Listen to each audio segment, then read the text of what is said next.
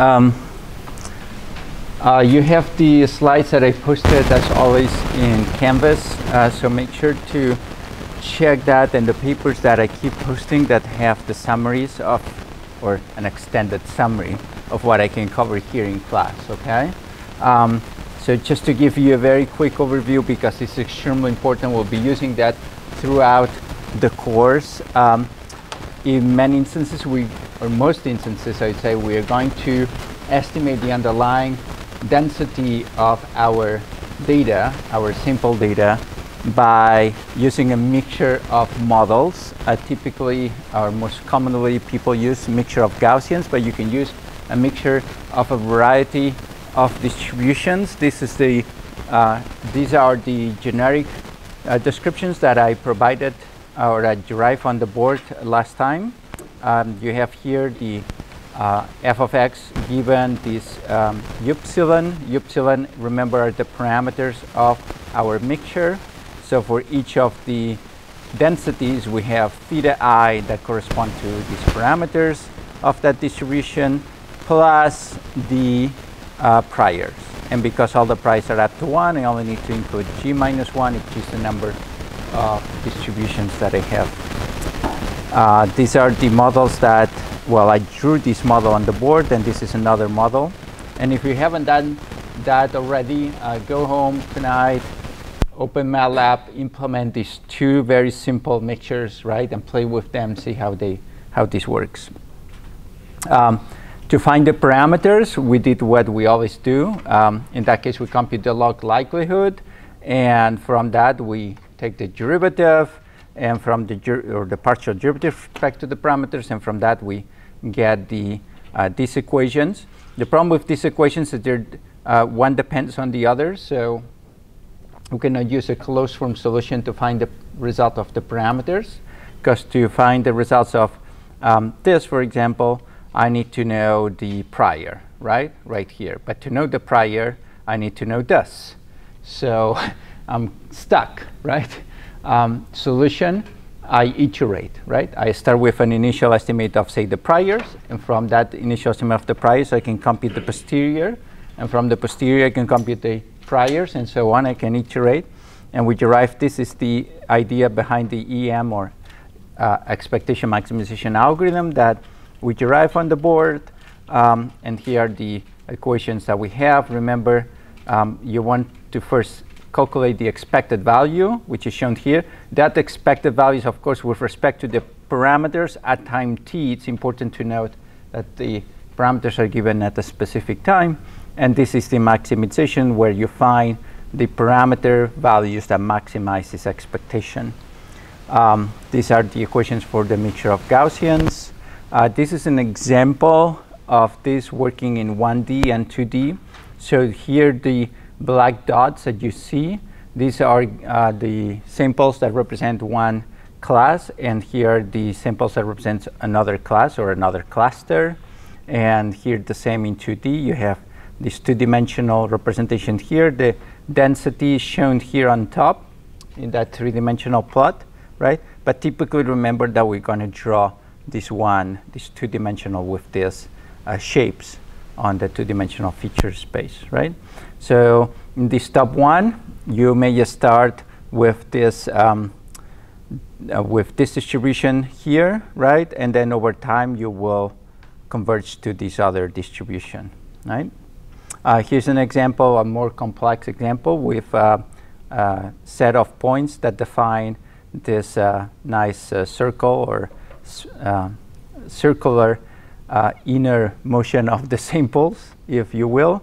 And then over time, this is actually not the best representation, but you start at random, and over time it gets, it converges to this nice result. Remember that we have to assume that we know the number of densities or models here.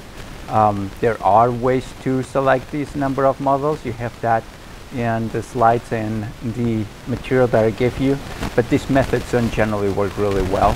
You cannot use Bayes, remember, because Bayes says, well, the optimal solution is one Gaussian per sample. Yeah, thank you very much. We knew that. The other ones, basically what they're based on is maximize base, right, or minimize the base error, or maximize the base likelihood, and add an additional constraint that computes the complexity of that solution. And the complexity is given by the number of models, right? The more models that you have, the more complexity you have, and you have to find a compromise. And we'll talk more when we talk about regression in a couple weeks or less. We'll talk more about this different types of optimization on finding equilibriums, and we'll talk about Nash equilibrium and other things that one can use when we have more than one optimization function. As I said, as I alluded to in our last lecture, you can convert this mixture of normal distributions into what's called a hard clustering or hard division of classes by imposing that the prior be either 1 or 0, right? So that each sample can only belong to one of my priors, and this is called k-means. And k-means, it has a very simple implementation, right? Because the equations simplify dramatically when you do that, and it runs really fast. So k-means is typically used as an initialization to mixture models, mixture of normal models, right, or mixture of Gaussians. So you have all these methods implemented in MATLAB and all the other toolboxes that you have out there. So you just do k-means first and then mixture of Gaussians second, right, if you want to do that. So this would be the difference. Remember, this is the 2D view of that 3D density that we were looking at earlier. This would be a soft clustering, and this would be a hard clustering. By clustering, what we mean is that until now, remember, when we've talked about classification, we've talked about supervised. Right? We've talked about supervised learning. Well, this is one option. Our second option is what's called unsupervised.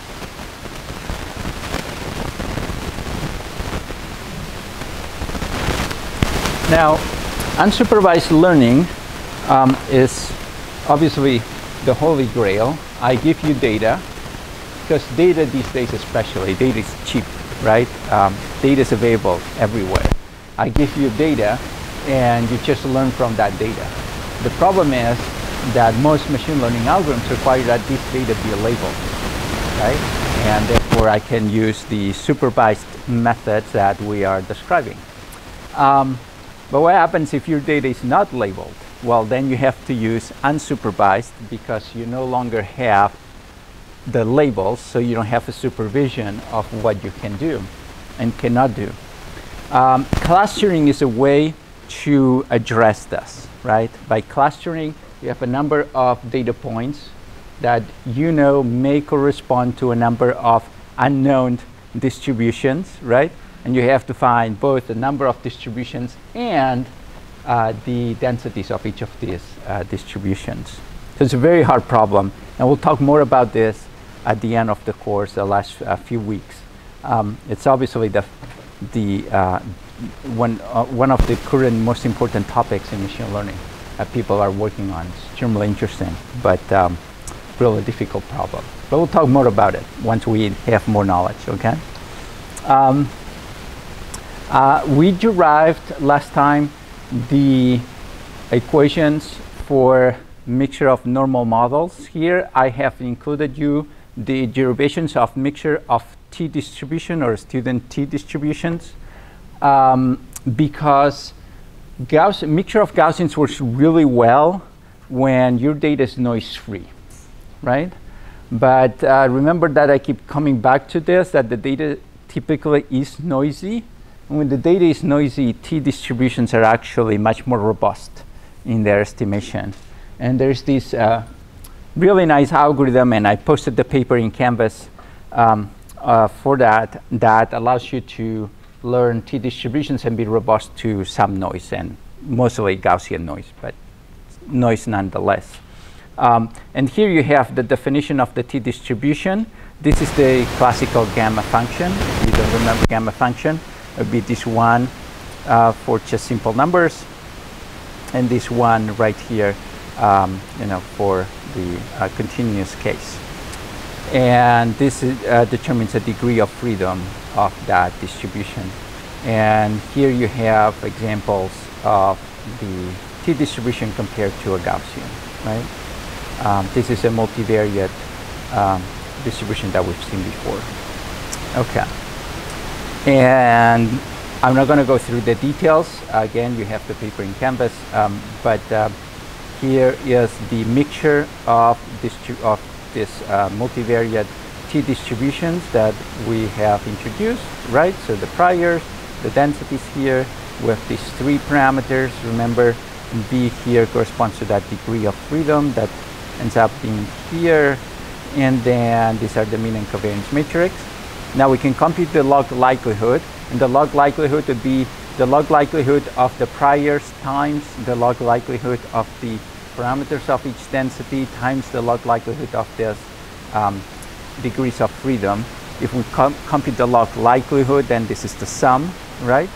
And for each of them, remember, this is actually should be pretty easy for you to derive right now. The log likelihood, for example, of the priors, nothing else than the sum, right, of the log of every prior times the latent variable, right? That relates, remember, the latent variable relates which sample vector, simple feature vector we have corresponds to each of the models, right, in the mixture. So that's obvious. This is the same that we derive for the normal distribution for the t. The E step corresponds to the expectation. So here are here's the equations with the specific derivations, and this here you have the EM step, okay, a maximization step. So again, I don't know that this is implemented in MATLAB, I doubt, but you have here the equations if you want to implement this. These are the equations for factor analysis that are related to that. There's another method called probabilistic PCA that's basically factor analysis by another name. Just extends PCA to include these latent variables and the noise. So just to let you know that that exists. And oh, here's a better example. Oh no, it's not. All right. So let me show you maybe a couple of examples of things that you can do with this. In your project, in one of your projects, you had images of objects, right? Like faces, cars, tomatoes, what have you. And the way we compute, or the way we defined rather the feature space was by using what's in computer vision called the appearance-based model or approach, which takes the first pixel of the image and considers this the first entry of my feature vector. The second pixel is the second entry of the vector, and so on, right? So it will look something like this, right, with these big pixels. And then we just use some metric in our space to determine to which sample another sample corresponds to, which class the sample corresponds to. There's a fundamental problem with this approach, and that is that objects are three-dimensional, not two-dimensional, right? So here we are assuming that faces are planar and frontal. But if you rotate a face, then the 2D information that or shape that you observe, if you've taken image processing, you'll know all about it, right? Varies, right? It's the equivalent to an affine transformation or a projective transformation. And here are just two simple examples of this, right? So for example, if I have this face right here in 3D space and I take a frontal image, that's what I would observe. But if the face is likely rotated downwards, right, tilt the face down, this is the image I would obtain. And if I place it here, you see that they're not aligned anymore, even though I may think that they are. Now I could realign them, and then obviously the pixels that I realign don't correspond to the exact same thing because I'm actually squeezing or enlarging pixels. And we've talked about this before. If you rotate it in this other direction, then the same is true, right? The center of the eyes, for example, moves to other positions. So one way to solve this, is, and this is why it's so important to understand the physics and the reality of your world. And I keep mentioning that it's very important to know the assumptions that you take, and that this assumption be based on some reality, on some physics of the real world. So if we know that in this case, what I can do, I can actually, for a given image like this one, right, I can generate these different images here, these variations of the affine transformations that I may observe, right? You can just apply an affine transformation to the original image and obtain a bunch of them. And then that, now instead of just having one single feature vector here, I'm going to have a variety of feature vectors, each for each of these synthetically generated images. And now I can use a Gaussian model or some other model to determine the distribution of those points, right? And a Gaussian may not be sufficient, and I may want to use a mixture of Gaussians, right? And that actually ends up to working really well to define these faces. So again, I'm going to post this in Canvas so you can take a look at this. More recently, people have done this even for 3D faces, right? You can model both the shape and the texture, or the shading of the faces, and then make them synthetic images that include in your simple set, right, the face as seen from every possible orientation, and that would allow you to learn with the methods that we've already introduced, learn the underlying distribution of the data. Another extension of all this that we have seen these last couple weeks is a mixture of principal components analysis, right? So PCA, as we have defined it thus far, corresponds to a linear model, right? Now, we'll talk about nonlinear models, manifolds, when we talk about regression, okay? And as I said, a couple weeks. But an intermediate way to solve this problem is to actually use a mixture of PCs, right, of PCAs. And here you just have the derivation, so you start with the same idea, right? My density is nothing else than the mixture of many densities, right, G densities. So Pj corresponds to each of the densities, J density that I have, times a prior.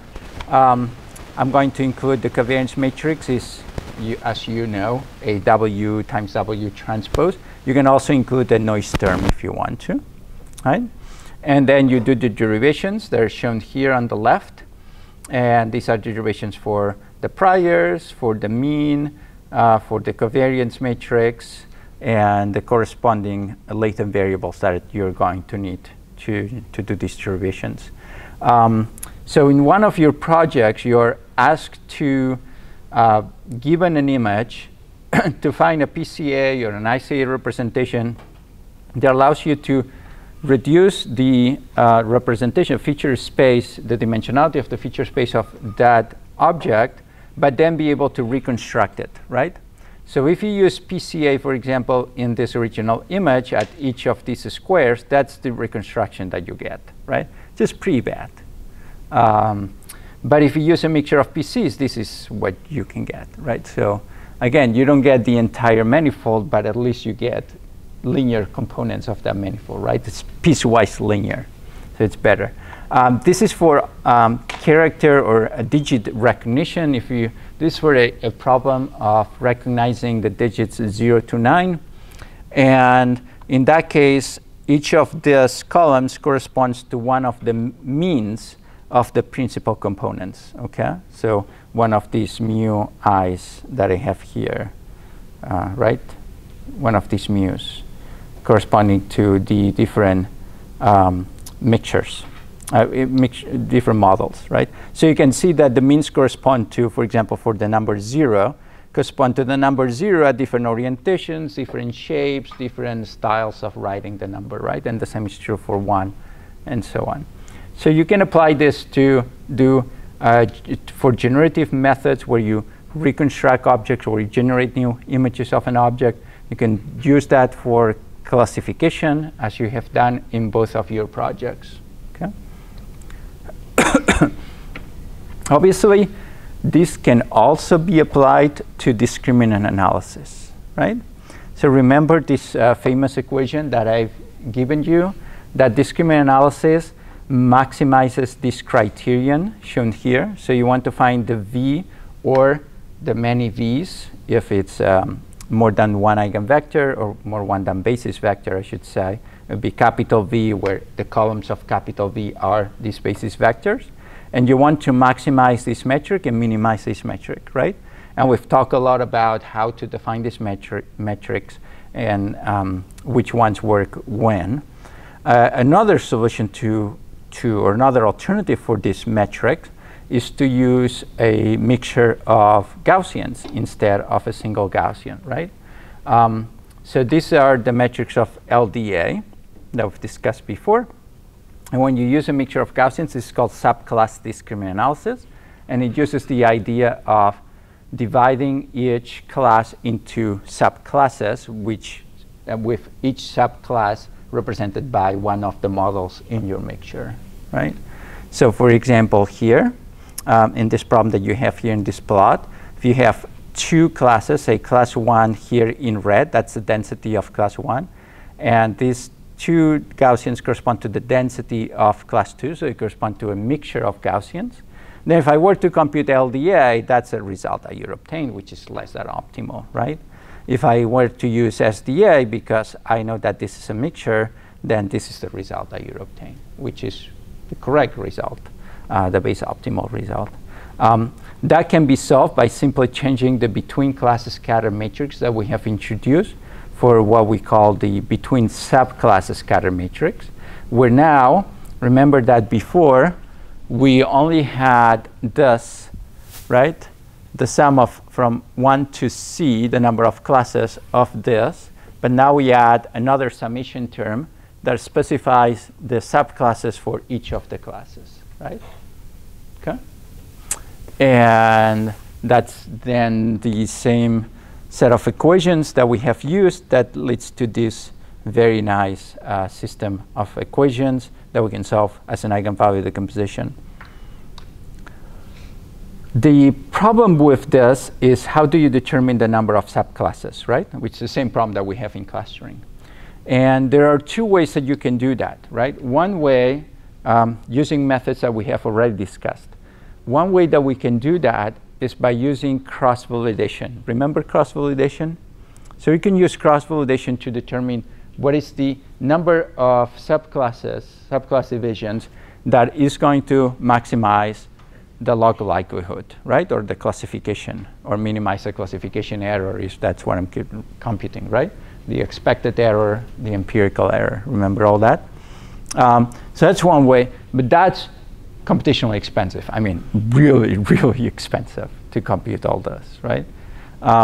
Another solution that we have already seen is to use that conflict number that we introduced. Remember that you can compute the eigenvectors of the metric to be maximized and the metric to be minimized, and then you compute the inner product, which is nothing else than the cosine of the angle between these two. So this tells you how similar these two metrics are. And what do you want? You want the solution of these two metrics to be identical, right? To give you the same solution, because there is a theorem in that paper that shows when that's the case, then you're guaranteed to have a good solution, okay? To have the base optimal solution.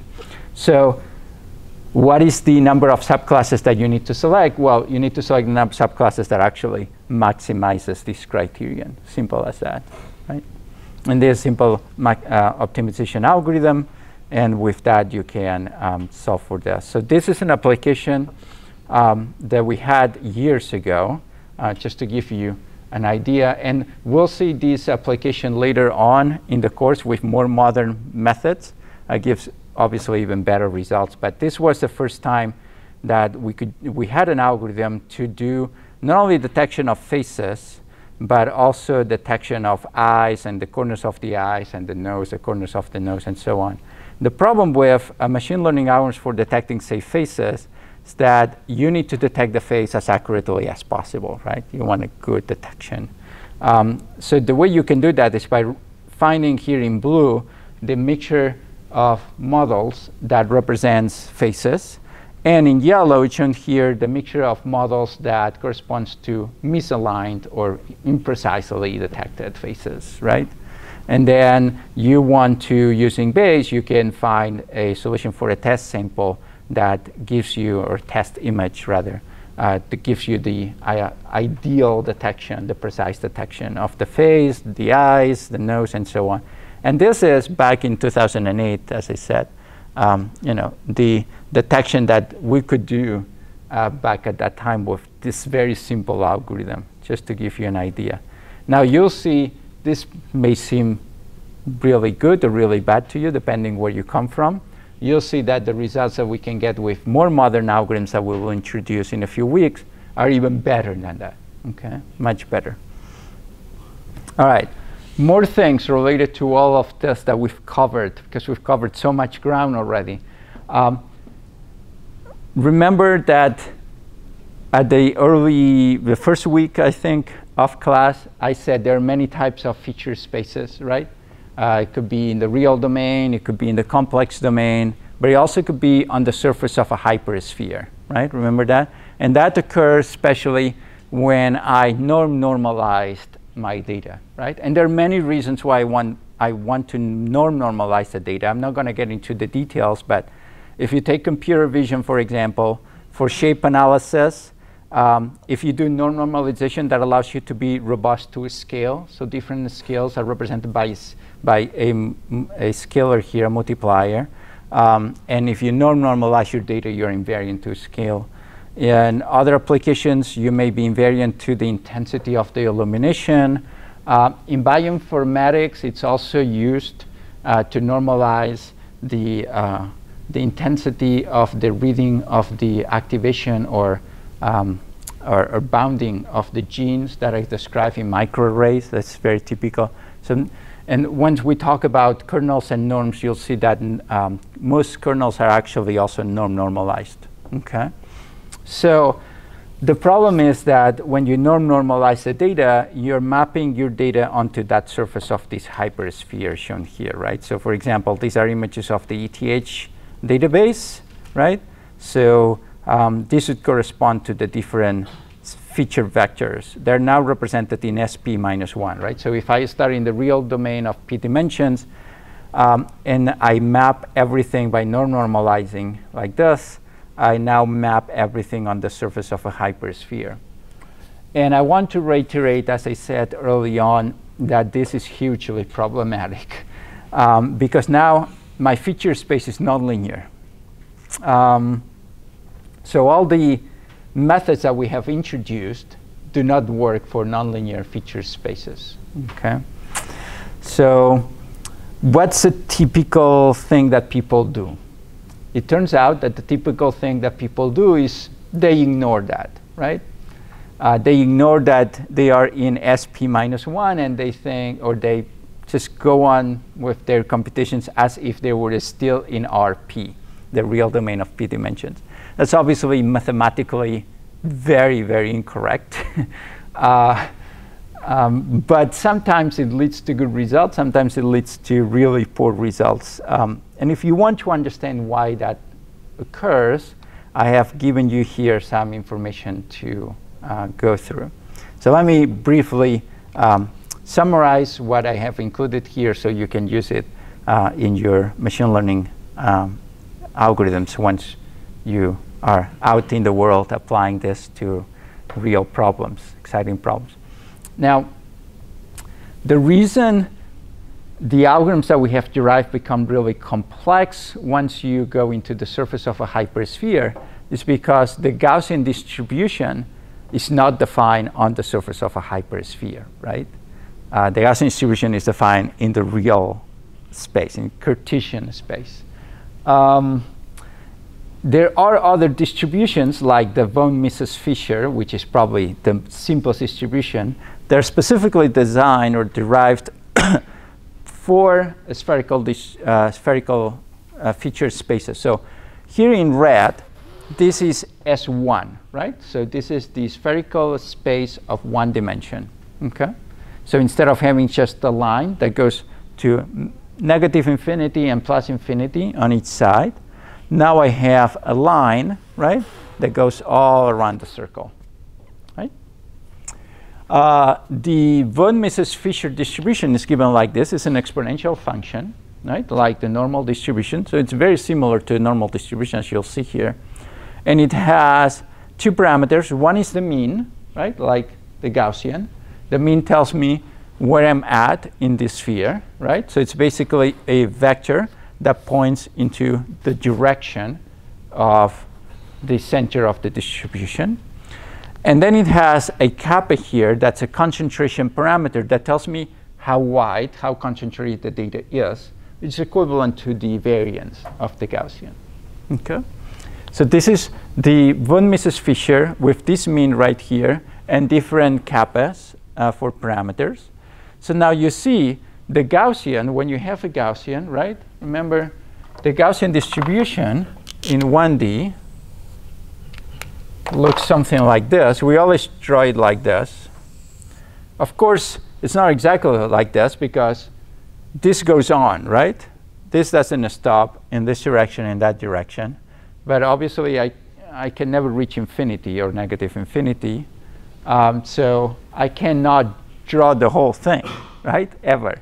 But that density goes on forever, right?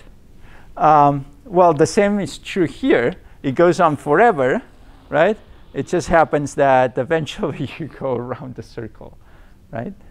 But it's the same idea.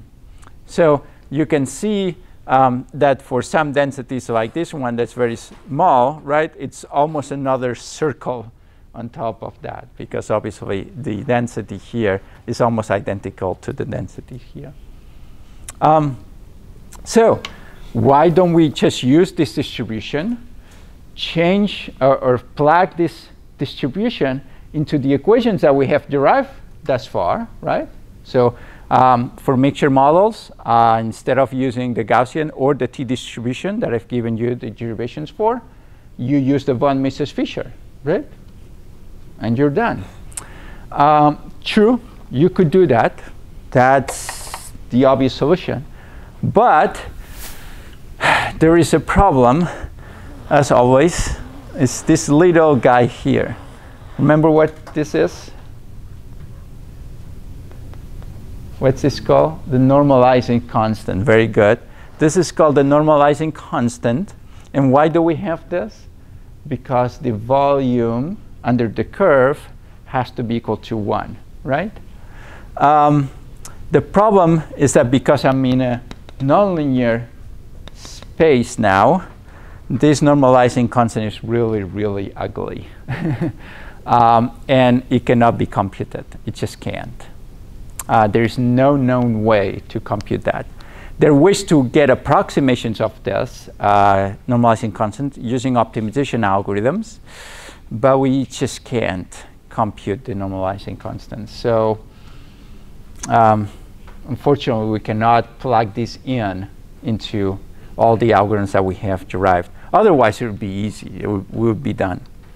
There's another distribution we may want to use. It's called the Bigman distribution. It's very similar to the von Mises-Fisher, but this one is symmetric like this. So you see if you have this concentration here of the density, you have the same concentration down here. Okay.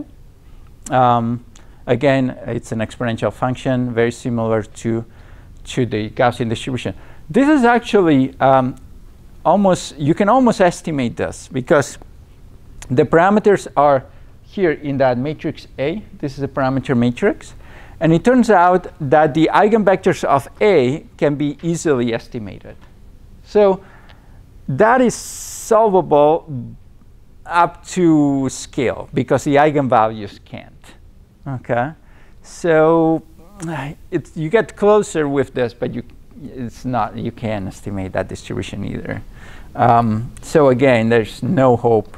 There's a Fisher-Bigman, or mostly called the Kent distribution.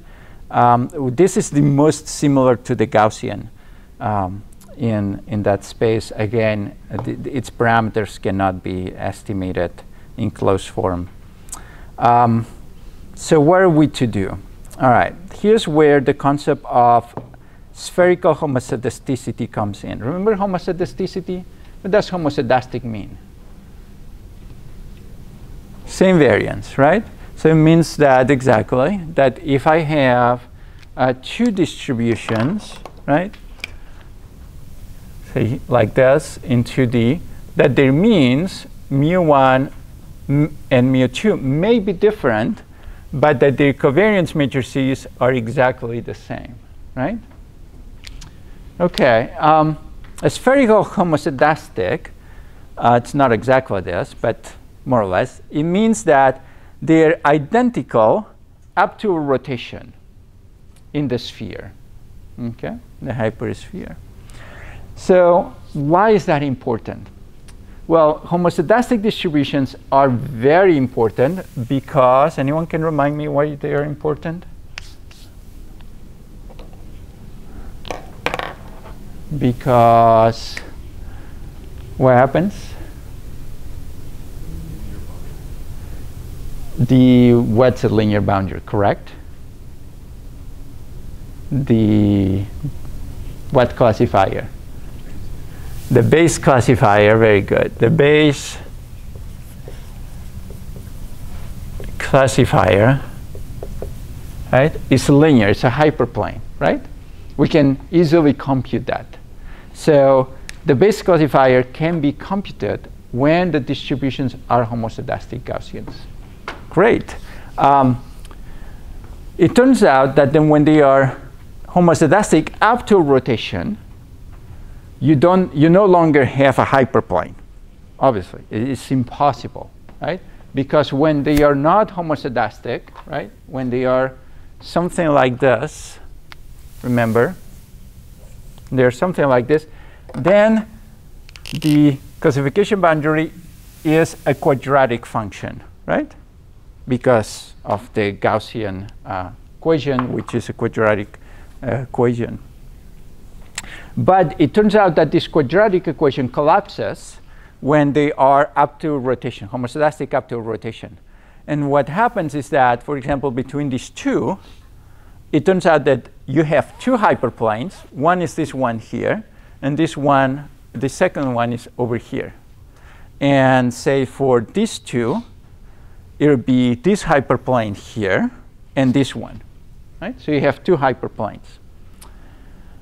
What we showed, it was proven several years ago, is that this hyperplane is outside your feature space, meaning it does not intersect with the hypersphere SP-1.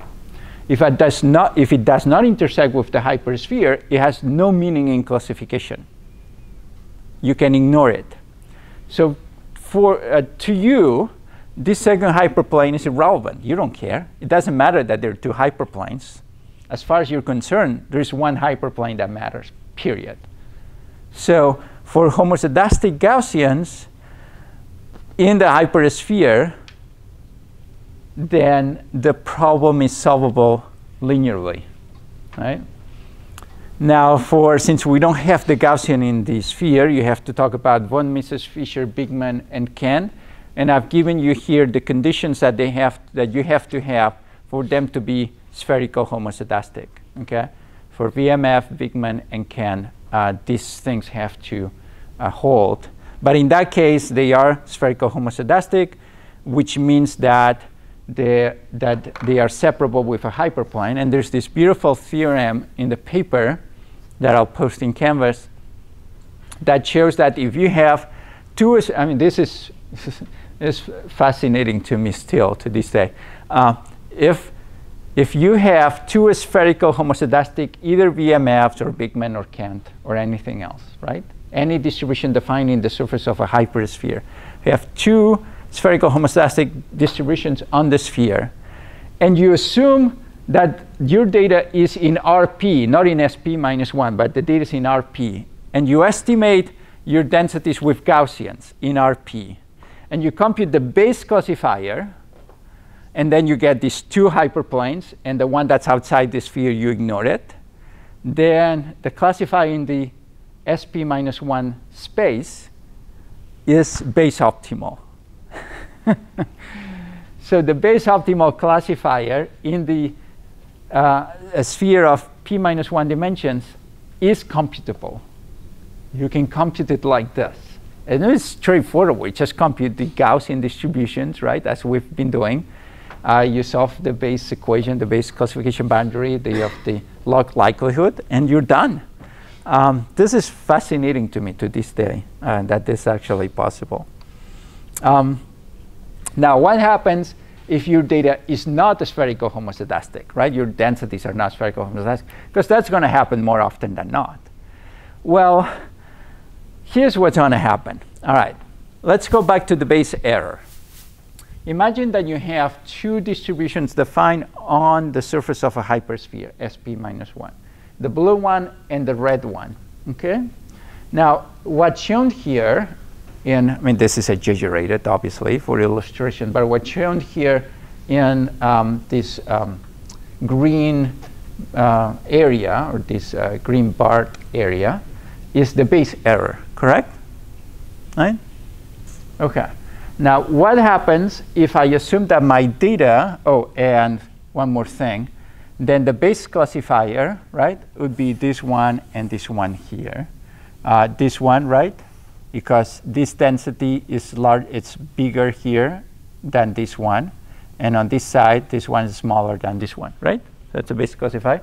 And the same happens here. You see, the red has more density than the blue, right? So that's a base classifier. Now, what we need to understand is what happens if I were to estimate it with Gaussians. With Gaussians, I would obtain, you see this dotted line here, or dotted ellipse? That would be the corresponding estimate of the density for this distribution, but with a Gaussian. And the dotted ellipse, the red dotted ellipse, correspond to the Gaussian of the samples coming from that spherical distribution. Okay? And if you compute the base classifier, that's your base classifier right here. Okay? This is the base classifier. It's a nonlinear base classifier, obviously. So what happens when you do that is that the base classifier for these Gaussians, right? See where it intersects the hypersphere right here and right there? That gives you the classification boundary, right? That's the base classification boundary on the hypersphere. So this is the base classifier shown here in solid line of the Gauss given by the Gaussian estimate, and the dashed line corresponds to the true one. Okay? Now, you see this little area right here and right here? This is the added error that you sum over the base error, right? So this is what's called the reducible error. That I can eliminate it. I can reduce that error by moving my classification boundary onto the actual base classifier. But because I've assumed that the data is Gaussian, I have added that error. And the question is, how much error do I add when my distributions are not spherical homoscedastic? And this is what happens. So let's see if we can unpack this. This is the reducible, or the probability of reducible error. Okay? And this is for von Mises Fisher distributions in the hypersphere. So this is P. P is the dimensionality of my data, right? And this is the ratio of kappa 1 over kappa, or kappa 2 over kappa 1, right? The two densities, okay, or concentrations. Now you see that when my data is of a small dimensionality, right? Then there's a huge jump as this ratio increases. And what does this ratio indicate? This ratio indicates deviation from homoscedasticity, right? Or from spherical homoscedasticity. Because if they were identical, that would be 1, right? That would be here, right? And it would be 0 error because they're spherical homoscedastic. But as soon as I start deviating, there's a huge jump in the reducible error. And then that starts reducing, and it saturates about here. So you add about, what is it, about 1% of reducible error, which is not too bad. But even better news is that when I keep increasing the dimensionality of my space, because obviously I keep the number of samples fixed, right? Then that reducible error actually decreases dramatically, right? So the higher the dimensionality of your space, the less concerned you should be with that. And obviously, the closer to homoscedasticity, the more you should care about it. For Bigman distributions, it's the opposite. The more I deviate from homoscedasticity, the more I should care about it, okay? Because that error increases, although it's small, but it increases. And this is, what's this? This is for Bigman as well. All right, I'll jump ahead. This is for the Kant. And for the Kant distribution, again, the more I deviate from homoscedasticity, the more it increases. Still small, right? I mean, we're talking about a 2% additional error, right? It's not too bad. All right? So that means that we can still apply all these methods to spherical data, but we just have to be cognizant of what that means, and we have to know what amount of reducible error I have.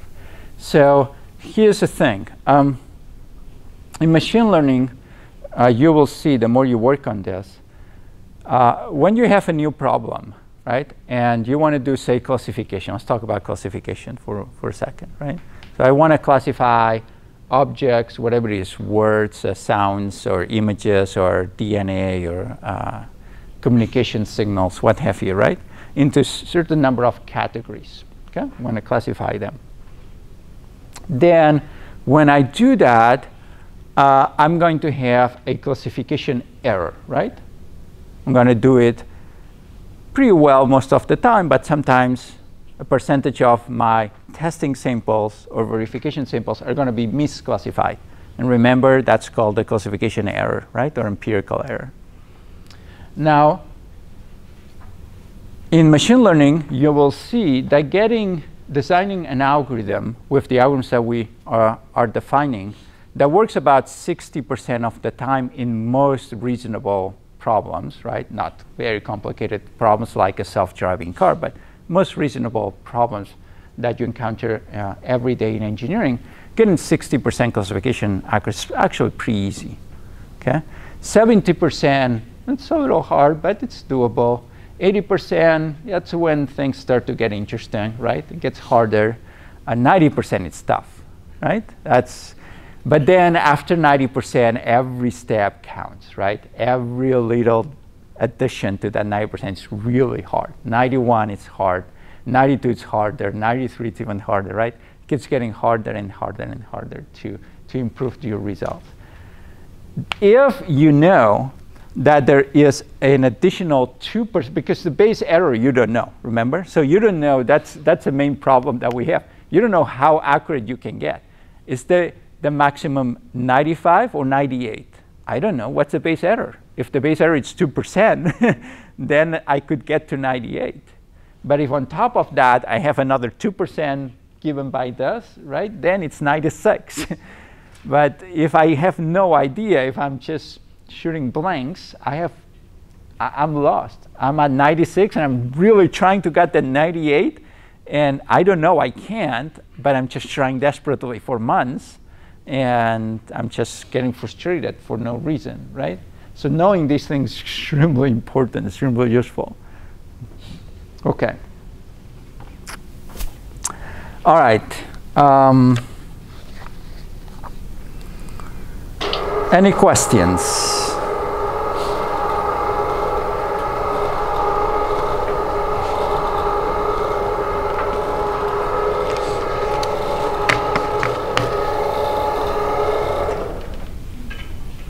Board seems a little dark today, right? I don't know. Okay. Can you see it well? Still? It's a little dark, isn't it? Yeah, can someone check the lights, see if there is another thing? There was a problem with the lights earlier today because of the storm. So I'm wondering Okay, I'll try to draw larger letters today. If someone can check, I don't know, press a few buttons, see if something improves. All right, so let's review really fast everything we've seen, because by gosh, we have covered a lot of ground already, and we're only 1/3 in, right? Okay, so remember, in machine learning, we have a very simple problem, right? Which is we are given two variables, two random variables, x and y, right? And our goal is to find a function, whoops, wrong one, is to find a function that makes this equal to that, right? We've talked a lot about how to estimate this underlying function as a density, right? And this is what we've called the probabilistic methods.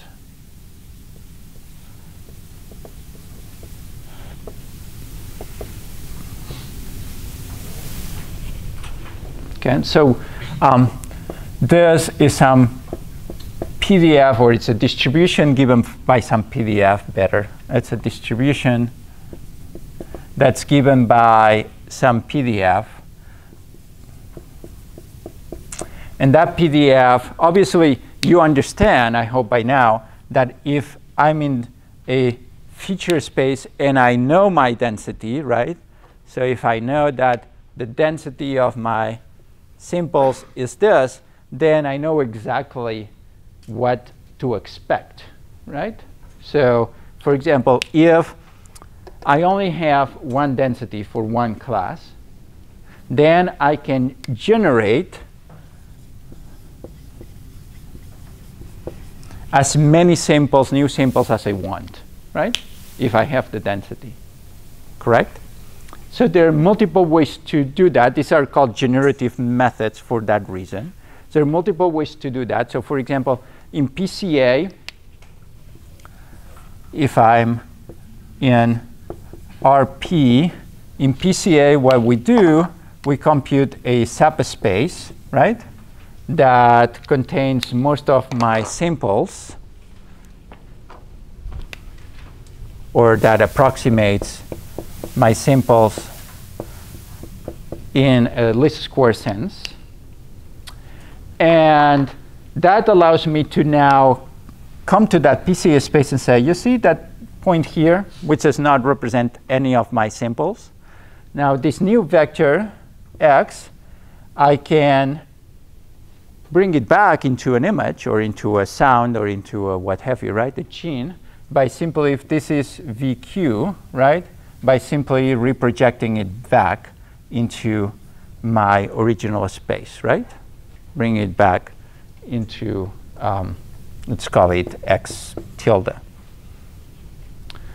But I could also do it here, right? So if I have a number of samples that I'm given, and that has allowed me to estimate that distribution, now I can come here and say, you see this point right here?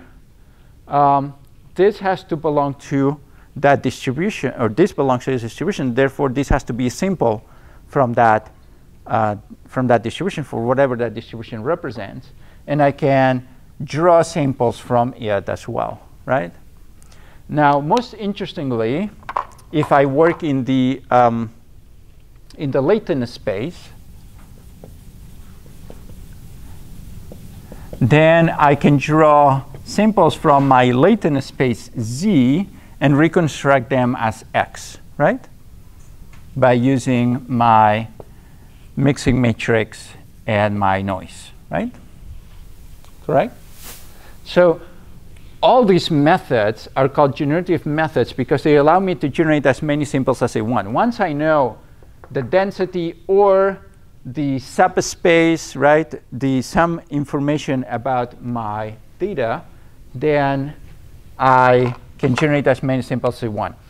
in PCA, what people usually do to go beyond what you have done in your homework is once I have my PCA space here, I can now compute the normal distribution, the Gaussian, that best estimates my samples projected on the PCA space, or even better, the mixture of Gaussians that estimates this, right? And now I'm drawing samples from here. And the same happens in the latent space Z. The same happens here, right?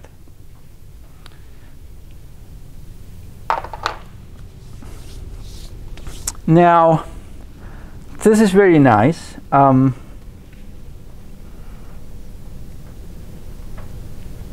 But however, I have to say that one of the problems that we have already observed with these methods is that the dimensionality of the feature space may be too large for us, right? Because if here P is significantly larger, say much larger than N, which is typically the case, not always, but it's typically the case, then I need to find a solution. And one solution or several solutions that we've discussed are PCA, right? PCA allows us to reduce the dimensionality of our feature space, right? That's one of the big advantages. In fact, we've discussed if I only have n samples, doesn't matter what P is, because n samples can only represent at maximum n-1 dimensions, right? So I could project these to n-1 dimensions and not lose anything. It just doesn't matter. If we only have two feature vectors, it can only define a one-dimensional space, right? And so on. So PCA is very useful for this, and it's obviously optimal with regard to this concept. ICA is another way to solve this problem that we have discussed. Factor analysis, another way to solve this problem, right? We have also talked briefly that you can use a mixture of PCs in the same way you can use a mixture of ICs or FAs. You can use a mixture of Gaussians here, but again, if P is too large, then that's problematic. There's another, let's talk about this. Let's talk about PCA because probably it's the easiest. What concept are we using to reduce the dimensionality from P to Q dimensions with PCA, right? So with PCA, we go from P dimensions to Q. What concept, what criterion do we use to do that? Anyone remembers? No, that's the method. What's a criterion that we use? Least squares, very good, which leads us to which is the same as what? It determines what? Least squares a lot.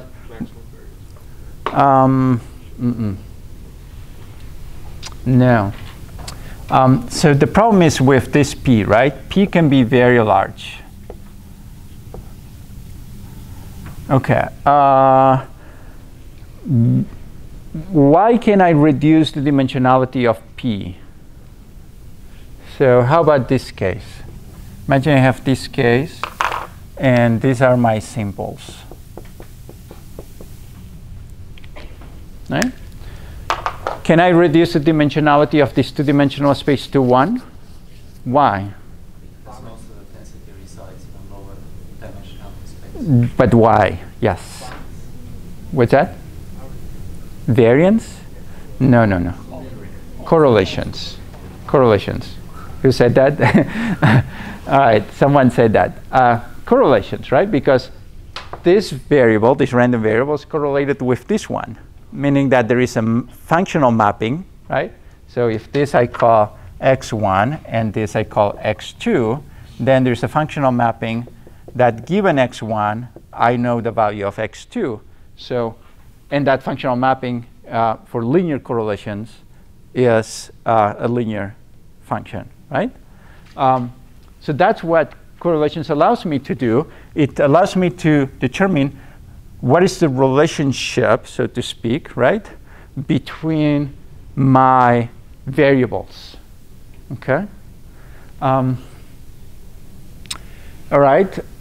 This is nonlinear. This is linear correlations. Nonlinear correlations led us to ICA, right? ICA it's nothing else than PCA, basically, in essence, but for nonlinear correlations. Remember. But are there other ways? The answer is, of course, yes. Otherwise, I wouldn't be asking.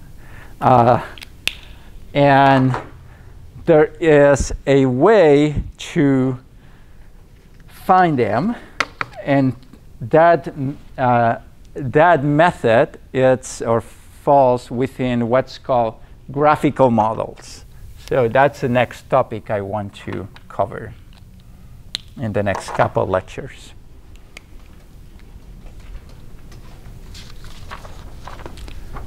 Okay, so graphical models.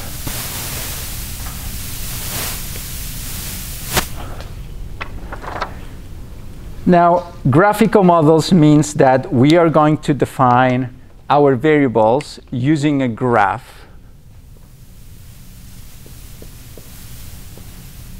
And to see how, let's start with basic definitions, okay? Now, anyone knows who invented this idea of graph? You're going to be shocked. I mean, totally shocked. Like a completely unknown person. Euler. Remember Euler? Oh, it's seriously, right? These people, I don't know. It's incredible, the amount of amazing work that they produced. So Euler was interesting in what we would call today the trouble salesman problem, right? So it's if you have a number of cities, okay, and I want to go to all of them without visiting each one twice, right? I only want to visit each town once, okay? And there are specific roads that connect the towns, okay? In fact, in Euler time, or in Euler's paper, in his first paper, he talked about the bridges of his hometown, right? So his hometown had a lot of bridges, and he wanted to cross the river using all the bridges, but only going through each bridge once, right? But it's the same idea. So that led us to graphs, so the towns being what we call today vertices or nodes, and the roads, the edges, okay? So let's see that. Let's start with basic definition, with this basic definition of graph. So a graph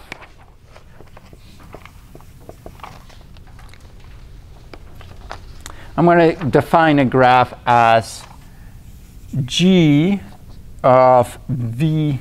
These are capital letters. So a graph GVE is given by a set of vertices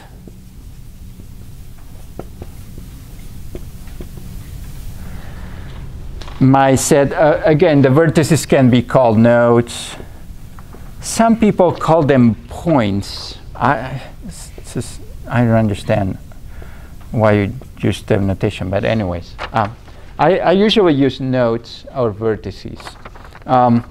And these are formally given by this V, right? So V, where I have my set of vertices, call it small v1 through a small vn, say. Okay. And, oh, there we go. All right. We'll try to get the lights on, back on. All right. Okay. It's a stormy day. And the connections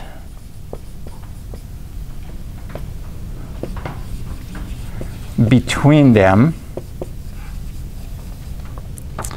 which we're going to define in our set capital E, that goes from E1 to ENN. Should be, oh, actually 1, 1, obviously, ENN. Okay, where Eij is the edge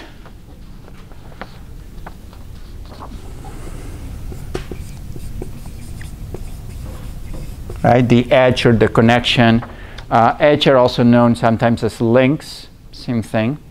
It's the edge between Vi and Vj, okay?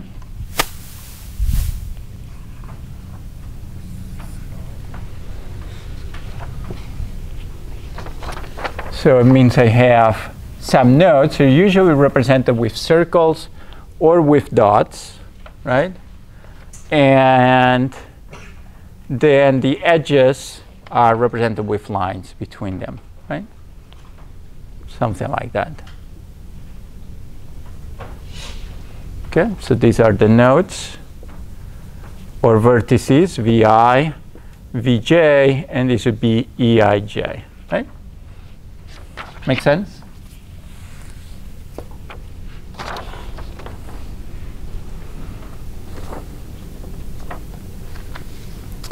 Now, in the most general definition, E, capital E, may not include all the edges. It will only include the edges that are present in my graph. So maybe I have 1, 3, 2, 3, I don't know, 2, 4, and so on, right?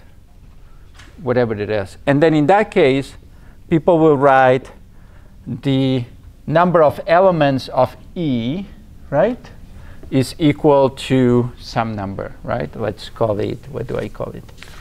I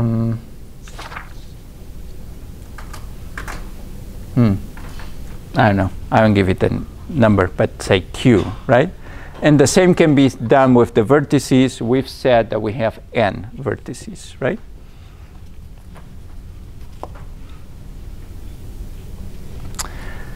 Another way, an alternative way that is usually preferred, is to actually include all of them, in which case this would be n squared. You include all of them where Eij is equal to 1 if there is an edge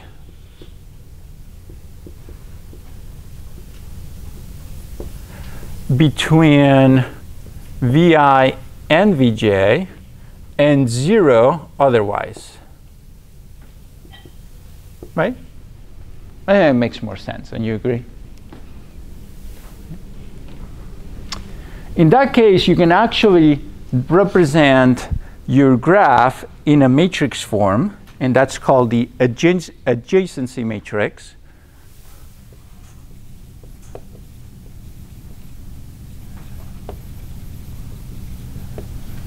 Where capital E now, it's given by E11 through E1n, and then En1, Enn, right?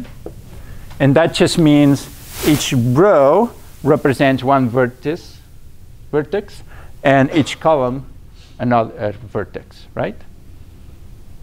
That's it. Adjacency matrices, we're going to talk about those quite a lot. So something to keep in mind. All right, any questions about this? All right, so this is a graph. Remember, very important to remember this notation. This one, right, the number of elements in number of edges and vertices. The adjacency matrix that we have here. And this graph G, right, this graph G can be directed or undirected. Now, the one I've drawn here is an undirected graph because all I know, or all I have, is that there is an edge between Vi and Vj, right? But then, if this is undirected like this, that means that in my adjacency matrix is symmetric, Okay? Because going from 1 to 2, it's the same than going from 2 to 1. Right? There's no difference going this direction or that direction, the same edge. But I can also have directed graphs, right? In which case I have to specify a direction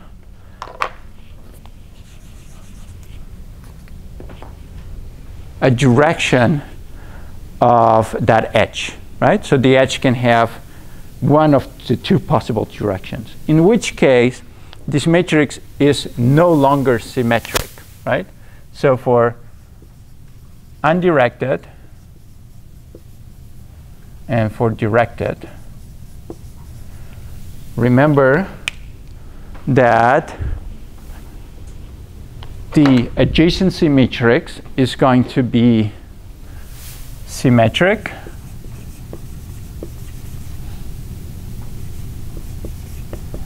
and this one you don't know, but not necessarily. Okay? Not necessarily symmetric. It could be, but it's not necessarily symmetric.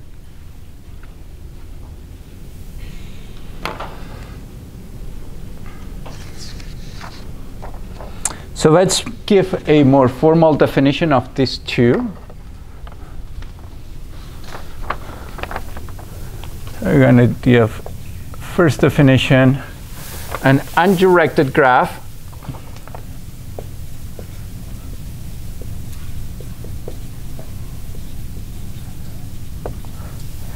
is given by a set of edges E, right,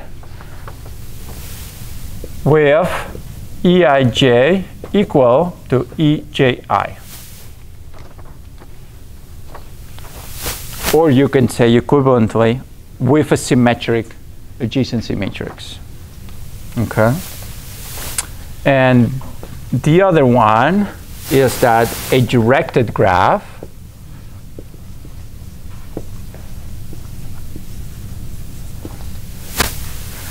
is given by a set E of directed edges, i.e., if you prefer, that Eij may or may not be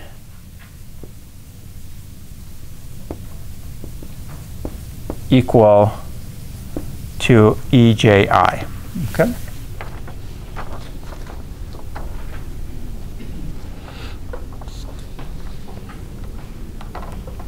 So far, so good?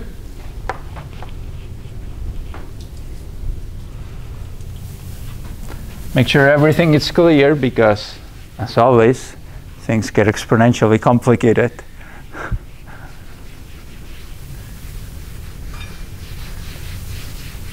All right, so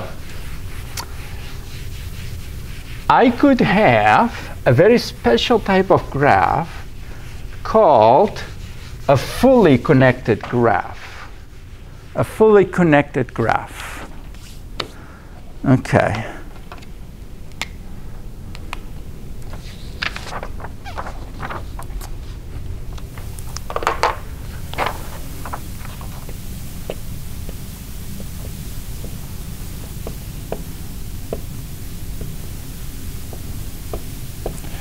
As its name implies, a fully connected graph is one for which,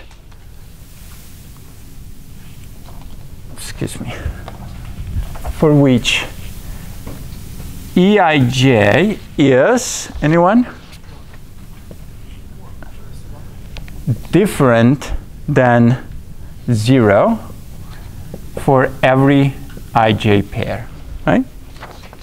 Now, 1 is a correct answer if we're talking about that option right here. But in more general terms, Eij can take any value. Okay? Right? Good. All right. A A clique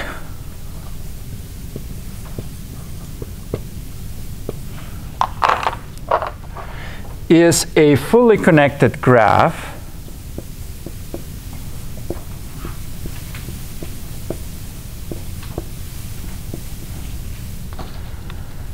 Okay, it's a fully connected subset, excuse me, or subgraph if you prefer. Subset capital S of the vertices capital V, or i.e., more formally, all Vi and Vj with Eij different than 0. Okay? Again, you can say equal to 1 if we can only take 0, 1. In a more general case, if we can take any value between 0 and 1, then it have to be different than 0. Okay? When a clique is not contained in another larger clique, that is called a maximal clique. Okay?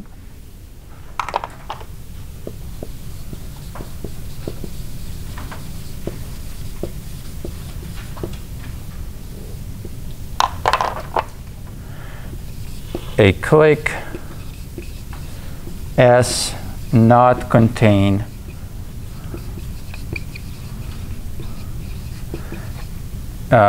in or within another clique, or I'd say another larger clique. Let's call it S prime. And by larger, I obviously mean that S is smaller than S prime, right?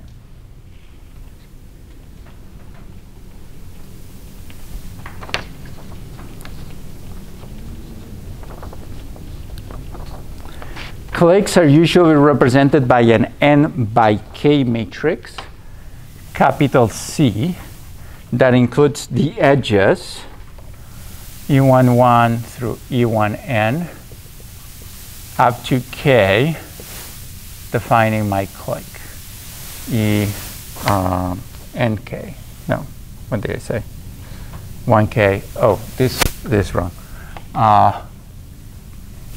If this is 1k, this is n1, right? There we go. And this is nk.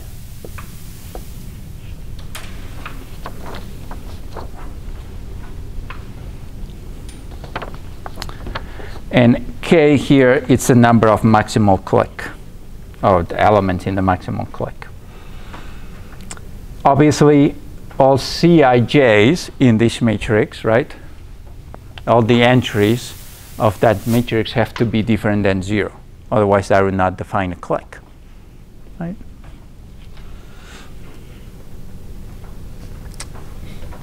Okay. A path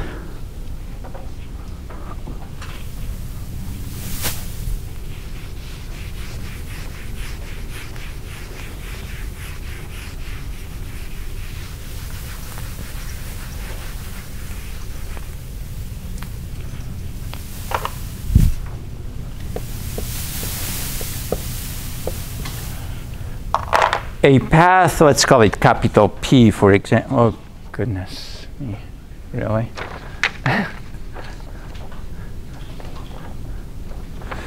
What a day, huh? All right. A path P between two vertices, Vi and Vj, is a sequence of vertices connecting Vi with Vj. Oh, gee.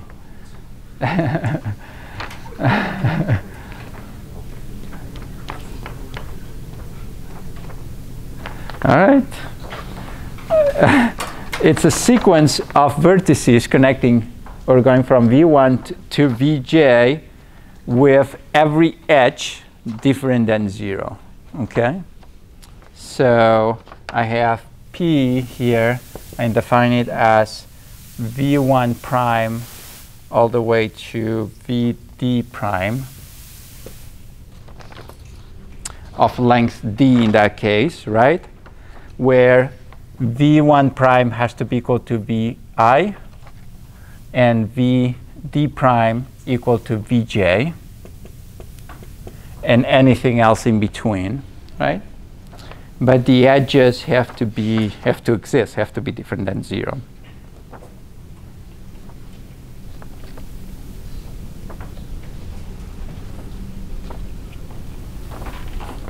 Now, for an undirected graph, the vertices have to be different than 0. The edges. For a directed graph, you have to keep the directionality, right? So the edge has to be from V1 prime to V2 prime, right? It cannot be the edge between V2 prime and V1 prime because that would define a different path, right, in a directed graph. Just keep that in mind.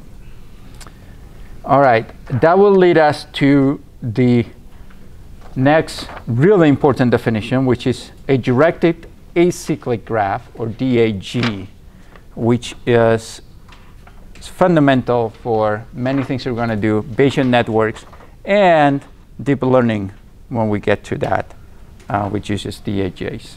All right, until next time, hopefully with the lights on.